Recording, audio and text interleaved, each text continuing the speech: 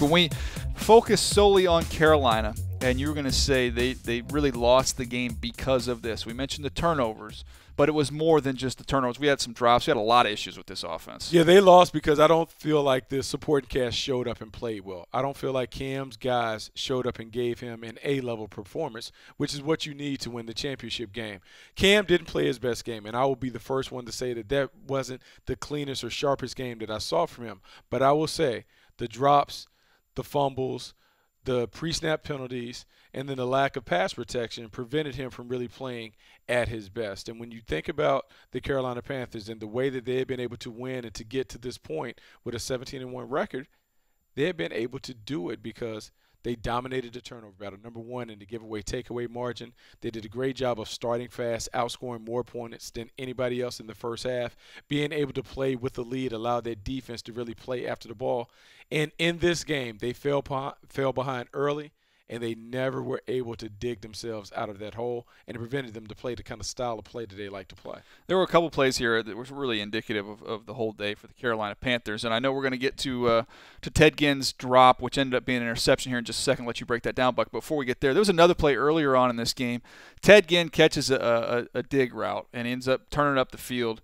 And I don't know why this bothered me as much as it did, but this is the Super Bowl, okay? This is it. You've got one shot at this thing, and he turns it up the left sideline and just kind of cruises out of bounds. Look, it wasn't going to get that many more yards. Maybe he left 3 or 4 yards on the field, but to me it was just like, man, those are precious yards in this game. You got to fight for every single inch, and he just kind of voluntarily went out of bounds. I think he did it another time as well, and you look at the ball on the ground. We can talk about Cam not going forward, and another time you saw Ted Ginn not really get down there soon enough, and Trevathan ends up diving on the football. It just seemed to me like, just from an effort standpoint, I was a little bit disappointed from Carolina. Yeah, I mean, I think a couple different things showed up in that game. In the biggest game, you have to play your best, and it has to be that urgency that this is the last game that we're playing. This is for it all. You kind of have to empty the bucket, as we say. And so I did make notice of what Ted Ginn kind of scooting out of bounds. And on that big play that you allude to in particular, I think it was a 43-yard gain. Yeah. I wanted to see him test.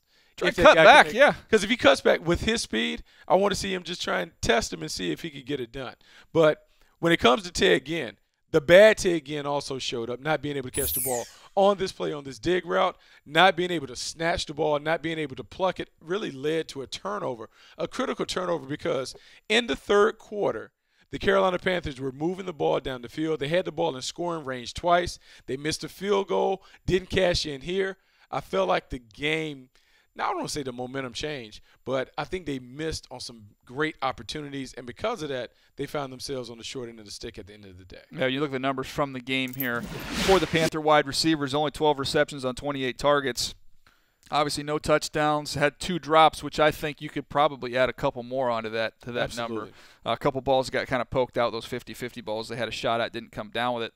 But, man, to me there were a lot of issues with this Panthers team. I thought even offensively, if they could have got some design quarterback runs early in the game, let Cam take some shots, get some of those jitters out.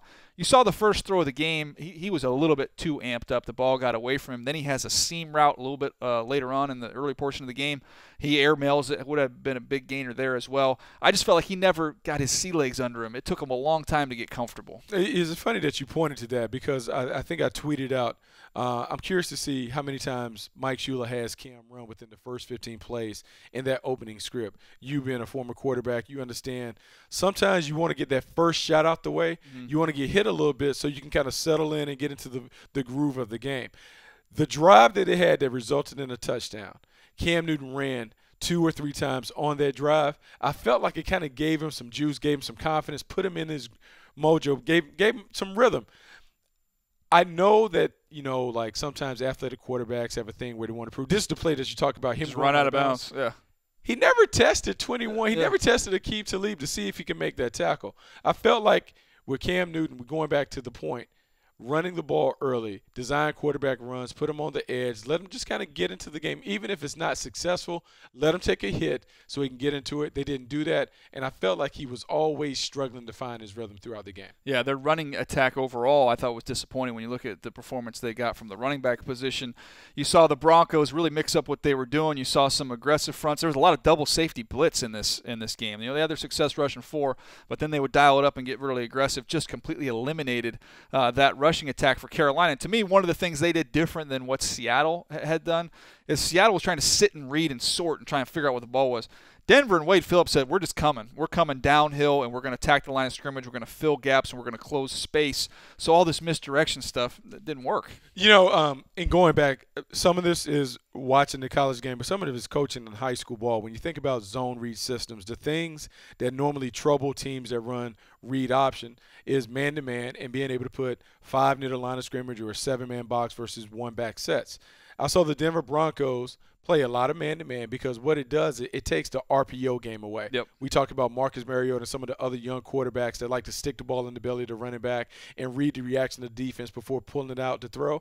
Carolina was a team that lived in that world a lot. You saw them hit a lot of the deep slants and the quick inside breaking routes. Replacement routes, yeah. They came off of that. By playing man-to-man, the Broncos took away that, and that was a big part of their offense.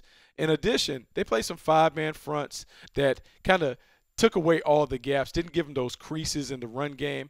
And because they had some success a little bit, Mike Tolbert had a big run on an inside zone read, but then he fumbled. Mm-hmm. So they never could get back to doing what really was a staple of their offense. I credit Wade Phillips for really setting up a game plan that took away what the Panthers wanted to do, and also his deployment of Aqib Talib on Greg Olsen in critical situations. Smart. Really forced him to throw the ball outside, and I believe they felt like they had an advantageous matchup with their corners going against Ginn and Philly Brown while he was in the game. And not going to spend much time talking about the Broncos offense going up against the Panthers defense. Panthers defense gave a championship performance. They did a great job. Gave them a chance to win.